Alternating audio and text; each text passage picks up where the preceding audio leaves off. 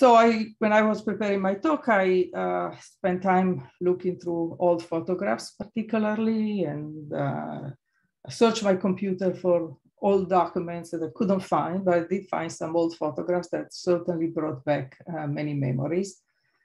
And I did struggle with one thing, which is whether to say or not what happened to me when I was at Rockefeller, which was that I actually got fired from my postdoctoral job.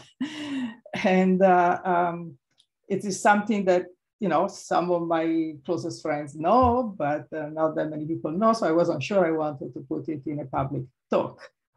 But in retrospect, I think there was a good thing, because it kind of might help demonstrate to some people that you can always recover with some determination, even from very bad things like that. And so I'm hoping that my having fessed up to it may help some of the people who also have struggled with that failure.